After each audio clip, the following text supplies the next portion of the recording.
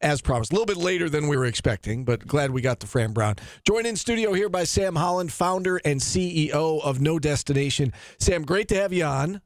Great to see you here in studio. How are things? Great.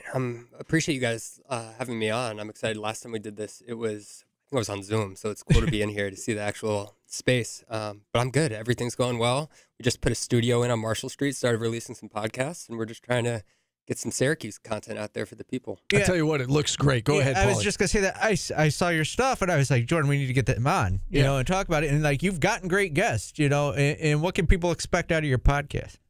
What I think's different and a little cool is that, quick background, I started the first NIL agency here with Jack Adler, and then I ran Barstool Syracuse for 4 years. So I have a lot of relationships with these athletes already. So when we decided to start the show, in terms of getting guests, it was really easy because it was all based off of relationships rather than having to go through kind of maybe the typical channels that a lot of other outlets have to. So what I think's been cool is the conversations have been very personal and have been, I'm 23 years old. So we're having kind of a peer-to-peer conversation, which I think is different from a lot of the interviews that you see. So we're shooting 4 episodes this week, 4 more next week, 4 the week after. And we're just trying to get as many interviews out as possible. When I was 23, I was passed out on Marshall Street. Right. We're hustling. Yeah, right. That's one of the things I notice about your work is that it doesn't seem like you're interviewing these guys. It seems like you're just chatting with these guys. And it does lend itself to just kind of a conversation between you and the player. What has stood out to you about some of the interviews you've done to this point? I saw you got Kyle McCord, Dan Villari.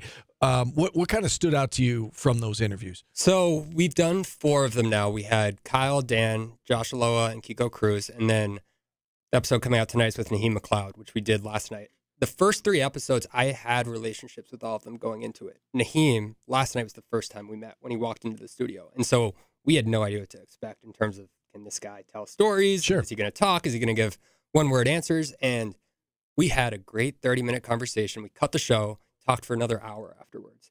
And that was really surprising to me, just because I think a lot of athletes sometimes have trouble having conversations and the whole media train side of it and not wanting to say things that they're not supposed to say.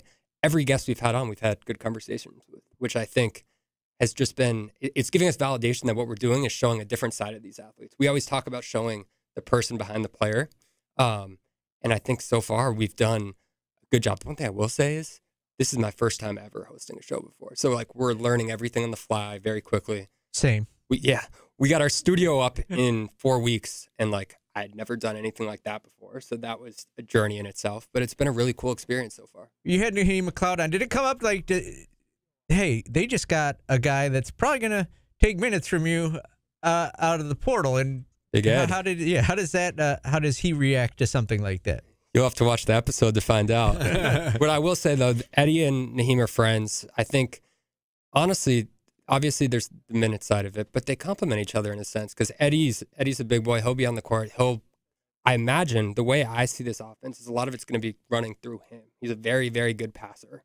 When he comes out, you can bring Naheem in, who's just going to be a rim presence. And I think that's going to be an interesting dynamic. But I think what I'm seeing and what I'm hearing is that this team's coming together, and they haven't even started practicing yet. But a lot of these guys have relationships already, are talking, and I think the chemistry is already starting to build, which is really exciting. Everybody's waiting on the guard. Who's the guard going to be that they get out of the portal? We've been hearing a lot about Dakota LeFew, and obviously his former head coach is coming here to be an assistant.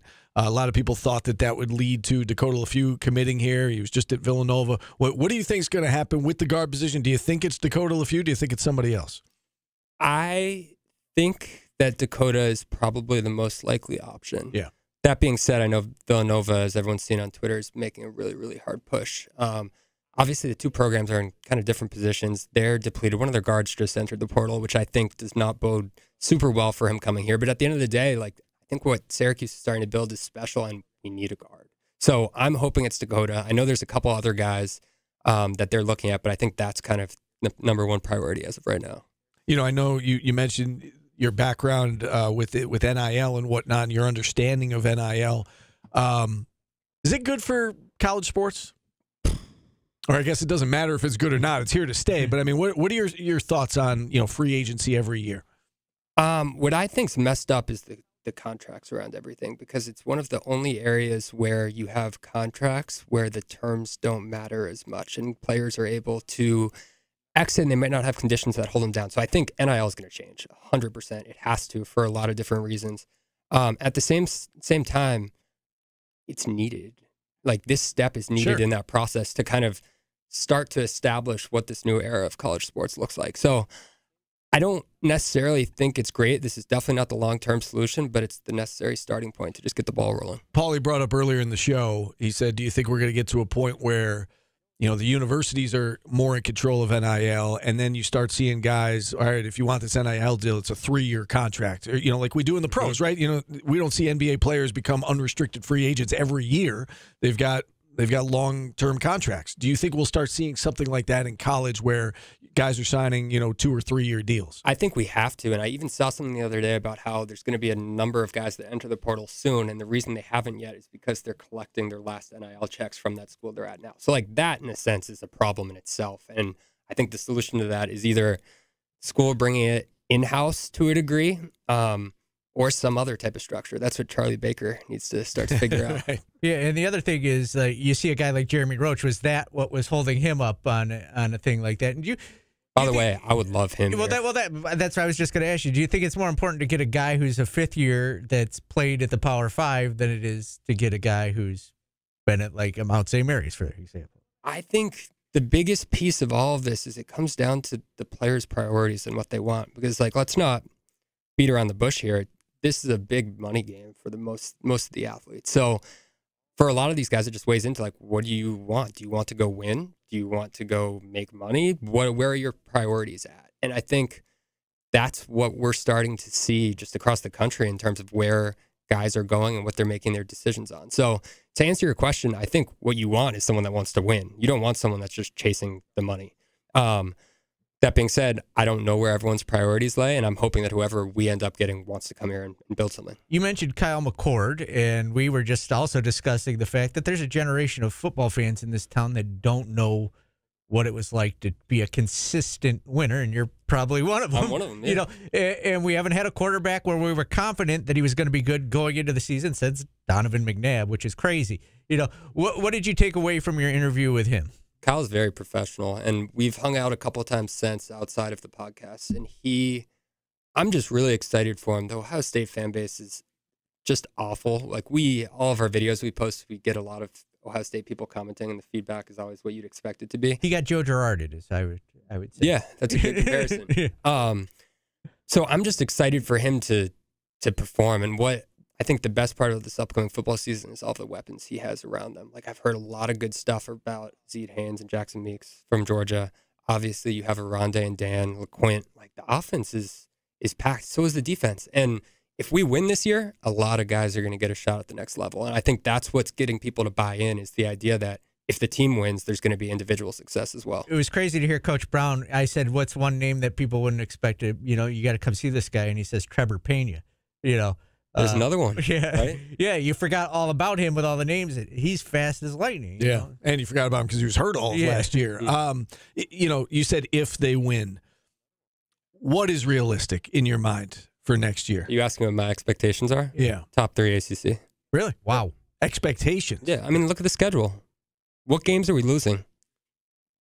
See, this is where me, a guy who's been alive a long time, knows like you're still I just can't fathom that they could be a top 3 team right away. Well, we did it based on the Vegas odds. Yeah, but and they only play 3 teams that are ahead of them in the Vegas odds. So, so that would be 9 and 3. If the schedule had fallen like it normally does, where it's 4 if you got Ohio, Holy Cross, like that, to come out with Georgia Tech second. He doesn't like the Georgia Tech game week 2. He doesn't. Yeah, I don't, and we'll see. I hope you're right.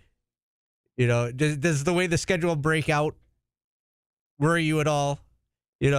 I just look at it. We don't have Clemson. We don't have Florida State. We don't have UNC. We have a lot of other games, and it's easy to get tripped up. The biggest question mark in my head is that Fran's a great recruiter. He hasn't been the head coach yet. If Fran can coach, I don't know who's calling plays. I don't know what all that looks like. If they can coach, I think top 3 in the ACC is a realistic expectation. I'll take that.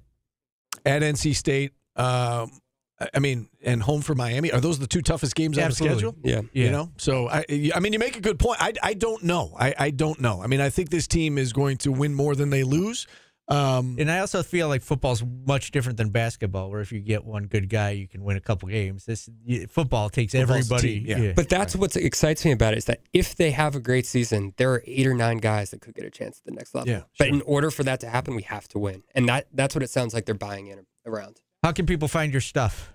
We're everywhere. On Instagram, it's No Destination Media. On Twitter, it's No_destination with 2 N's at the end. On TikTok, we're at Journey is Everything. And then on YouTube, it's No Destination Media. What is the last question from me? What is the ultimate goal with this? Like, what is the vision? We're trying to give a platform for the players here to build themselves into the community. That's the big thing. From the athletic side, our company, we do digital marketing for businesses around here. So we do a lot of stuff with the athletes, a lot of stuff with businesses. Our goal is to kind of combine the two of them in the future. And what I really like about this is it allows me, I love business, I love sports, and it allows me to kind of combine the two of them. Do you see this becoming a network for you, or your other schools? Maybe. We'll see. I see that. I also see, like, I'm a marketing guy. Like, I would love to run an agency. So there's a way that scales out of Syracuse. There's also a way where we set up satellite shops on different schools. I went to 9 different college campuses in the fall, traveling around. That's actually where I met Eddie Lampkin in Boulder for the first time. And this need of content creation around sports departments is something that I think will eventually be done in-house. Eventually, all the schools will do it. Right now, they don't have the infrastructure and they don't have the resources. So I think there's a major opportunity to create content around the players off the field. And I'm hoping that we can do that in Syracuse over the next year and then potentially scale it out. Wow. I love the vision. You're a really intelligent young man. We appreciate you coming on. You seem very connected. Anytime you want to come on, let us know. We'd love to help spread the word and help you out any way we can. Appreciate it, guys. Thanks for having me. How come you never call me intelligent, Steve? Because you're not. I mean, you are every once in a while. We see glimpses of it, just not on a regular basis. Sam Holland joining us here. With that said, the worst song brackets coming up next. Exactly. That's proof to my point. Back after this on ESPN Radio.